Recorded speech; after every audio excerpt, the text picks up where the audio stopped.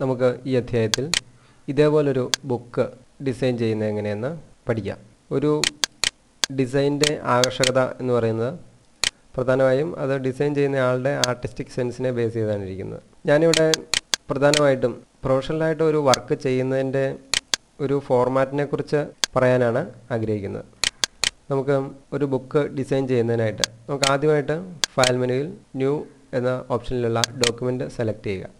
നമുക്കിവിടെ ഡോക്യുമെൻറ്റിന് എത്ര പേജസ് വേണമെന്ന് ഇവിടെ ടൈപ്പ് ചെയ്യാവുന്നതാണ്. പിന്നെ നമുക്ക് ഫേസിംഗ് പേജസ് എന്ന ഓപ്ഷനിൽ നാം പഠിച്ചു കഴിഞ്ഞു. 2 പേജ് ഫേസിംഗ് ആയിട്ട് ക്രിയേറ്റ് ചെയ്യണോ, മാസ്റ്റർ ടെക്സ്റ്റ് ഫ്രെയിം ക്രിയേറ്റ് ചെയ്യണോ എന്ന് നമുക്കിവിടെ ആക്റ്റീവ് ചെയ്യാവുന്നതാണ്. നമുക്കിപ്പോൾ ഫേസിംഗ് പേജ് ആയിട്ട് ഇരിക്കുന്നതിനേക്കാളും കൂടുതൽ അങ്ങനെ അല്ലാതിരിക്കുന്നതാണ്. അതുകൊണ്ട് ഈ ഓപ്ഷൻ നമുക്ക് ഡീആക്റ്റീവ് ചെയ്യാം. സൈസ് നമുക്കിവിടെ വിഡ്ത്ത് 8 എന്നും ഹൈറ്റ് 11 ഇഞ്ചെന്നും. അതിനുശേഷം നമുക്ക് പേജിൻ്റെ ഓറിയൻറ്റേഷൻ നമുക്ക് സെലക്ട് ചെയ്യാം.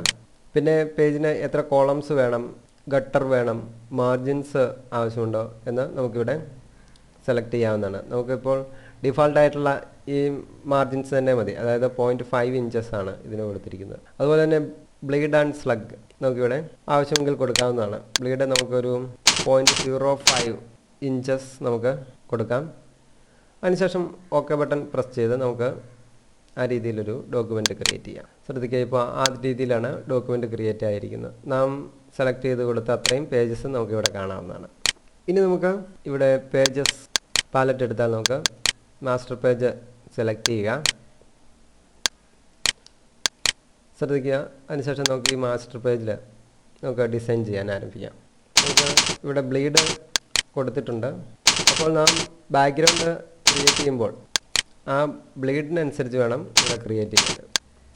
അതായത് ഈ ബ്ലാക്ക് കളറിലുള്ള ഏരിയയാണ് നമുക്ക് പ്രിൻ്റബിൾ ആയിട്ടുള്ളത്. നാം ഇപ്പോൾ ഡിസൈൻ ചെയ്യുമ്പോൾ ഈ ബ്ലേഡിനനുസരിച്ച് വേണം ഡിസൈൻ ചെയ്യാൻ. നാം ബ്ലേഡ് അനുസരിച്ച് ബാക്ക്ഗ്രൗണ്ട് ഇതേ രീതിയിൽ ക്രിയേറ്റ് ചെയ്യുക. അതിനുശേഷം നമുക്ക് ഇപ്പോൾ ഈ ഡോക്യുമെൻ്റ് ഒരു പോർഷൻ നാം സൂം ഉപയോഗിച്ച് സൂം ചെയ്തിരിക്കുകയാണ്. ഇനി നമുക്ക് ഈ ഡോക്യുമെൻ്റ് ഫിറ്റിനായിട്ട് കാണുന്നതിനായിട്ട് കീബോർഡിൽ Ctrl+0 എന്നീ ബട്ടണുകൾ പ്രസ് ചെയ്താൽ മതിയാവും. ശ്രദ്ധിക്കുക, ഇപ്പോൾ ഈ ഡോക്യുമെൻ്റ് ഫിറ്റിനായിട്ട് കാണാൻ പറ്റും. അതിനുശേഷം ഇത് സെലക്ട് ചെയ്ത് ഇനി നമുക്ക് ഈ ബാക്ക്ഗ്രൗണ്ടിന് ഒരു കളർ അപ്ലൈ ചെയ്യാം. അതിനായിട്ട് നമുക്ക് വിൻഡോ മെനുവിൽ നിന്നും കളർ പാലറ്റ് ഓപ്പൺ ചെയ്യുക. നമുക്കിപ്പോൾ ഈ ബ്ലാക്ക് കളർ തന്നെ ഇതിന് അപ്ലൈ ചെയ്യാം. ഒരു കാര്യം പ്രത്യേകം ശ്രദ്ധിക്കുക, നാം ഈ റെഡ് കളറിലുള്ള ഈ ലൈനിൻ്റെ ഉള്ളിലുള്ള പോർഷൻ മാത്രമേ നമുക്ക് പ്രിൻ്റബിൾ ഏരിയ ആയിട്ടുള്ളൂ. ശ്രദ്ധിക്കുക. ഇനി നമുക്ക് ഇതിൽ ഡിസൈൻ ക്രിയേറ്റ് ചെയ്യാം. ആദ്യമായിട്ട് നമുക്കിവിടെ ഒരു ഷേപ്പ് ക്രിയേറ്റ് ചെയ്യാം. ഇതേ രീതിയിലൊരു ഷേപ്പ് ക്രിയേറ്റ് ചെയ്ത ശേഷം നമുക്കതിനൊരു കളർ അപ്ലൈ ചെയ്യാം. ഈ കളർ അപ്ലൈ ചെയ്യാം. ഇനി നമുക്കതിൽ ടൈപ്പ് ചെയ്യാം.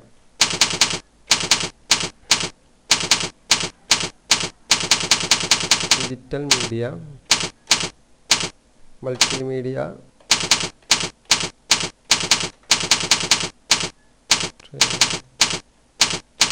ട്രെയിനിങ് സെൻറ്റർ എന്നിവിടെ ടൈപ്പ് ചെയ്തിരിക്കുകയാണ്.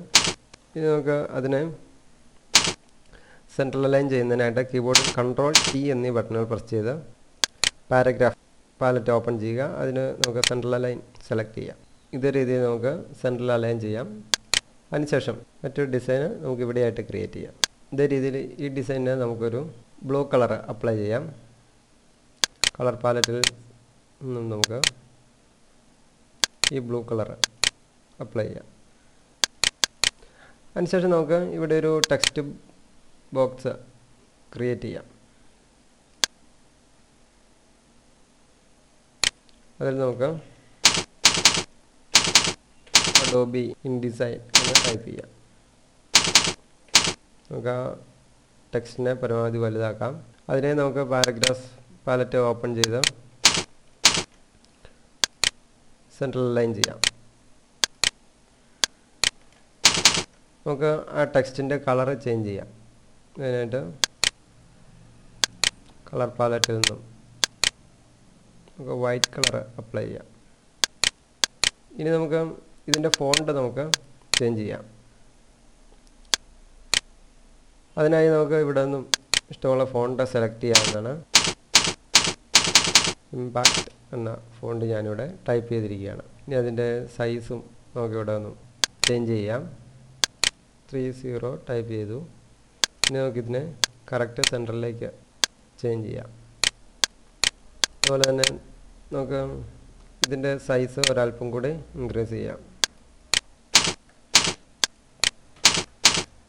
ഇനി നമുക്ക് ഈ മുകളിലുള്ള ഈ ടെക്സ്റ്റിൻ്റെ സൈസ് അല്പം കുറയ്ക്കാം. ഇനി നമുക്ക് ഈ ടെക്സ്റ്റ് എല്ലാം കൂടെ സെലക്ട് ചെയ്ത ശേഷം ക്യാരക്ടർ പാലറ്റിൽ നമുക്ക് ക്യാരക്ടർ തമ്മിലുള്ള അകലം നമുക്ക് ചേഞ്ച് ചെയ്യാം. നമുക്കൊരു 142 എന്ന് ടൈപ്പ് ചെയ്യാം. അതിനുശേഷം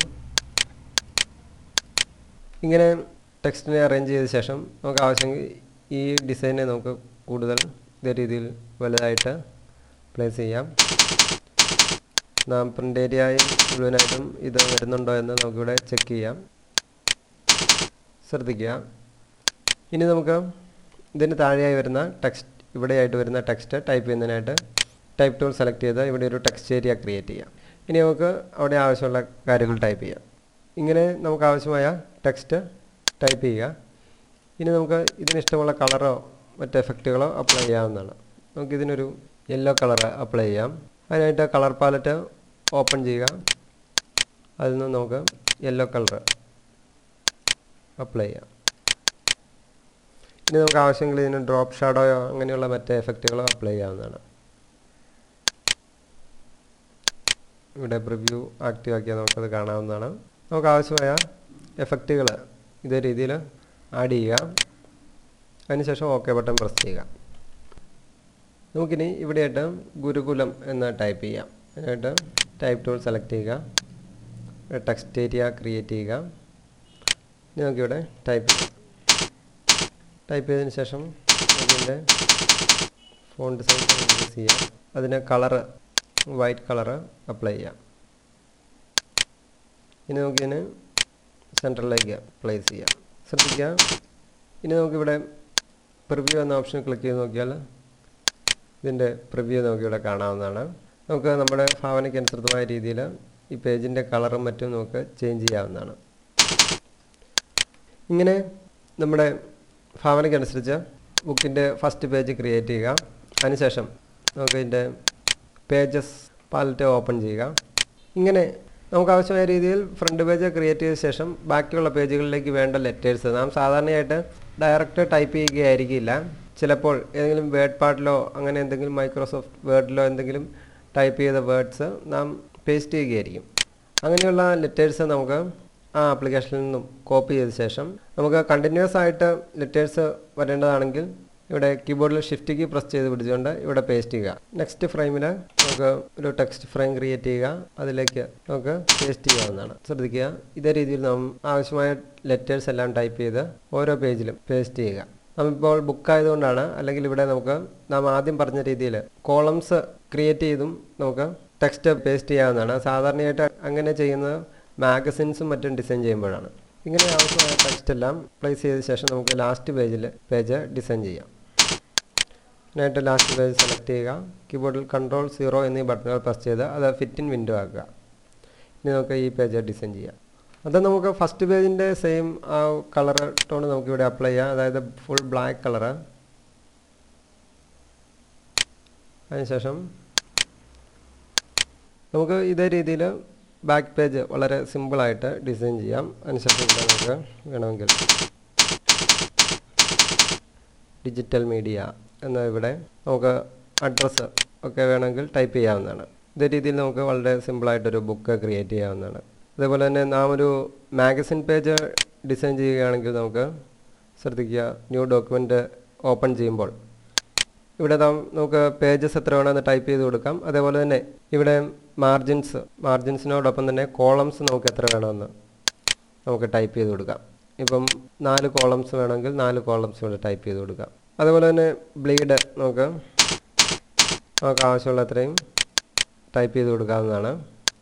അതിനുശേഷം ഓക്കെ ബട്ടൺ പ്രസ് ചെയ്താൽ ഇതേ രീതിയിൽ നമുക്ക് പേജ് ലഭിക്കുന്നതാണ്. അതിനുശേഷം നമുക്ക് ഇങ്ങനെ ടൈപ്പ് ടൂൾ ഉപയോഗിച്ച് ടെക്സ്റ്റ് ബോക്സ് നമുക്ക് ഇതേ രീതിയിൽ ക്രിയേറ്റ് ചെയ്യുക.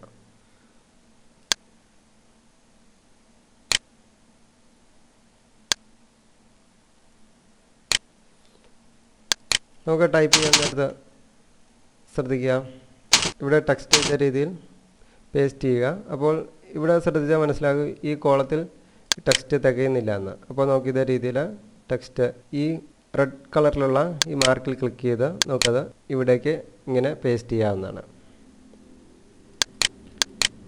അങ്ങനെ നമുക്ക് കണ്ടിന്യൂസ് ആയിട്ട് നമുക്ക് ഇതേ രീതിയിൽ മാഗസിൻ പേജസ് ക്രിയേറ്റ് ചെയ്യാവുന്നതാണ്.